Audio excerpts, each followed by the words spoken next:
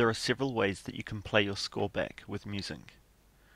To start play, press the play button, or under playback, select play, or move your cursor away from the notes and press spacebar.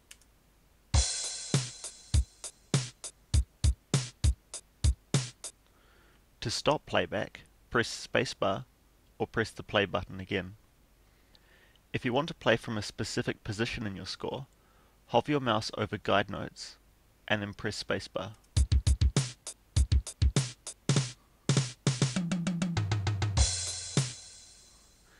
If you're using Musink Pro, you can play loops.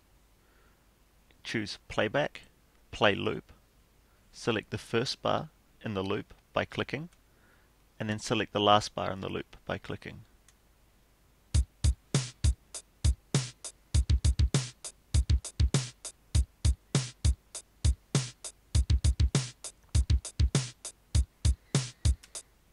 To stop playback, press spacebar again.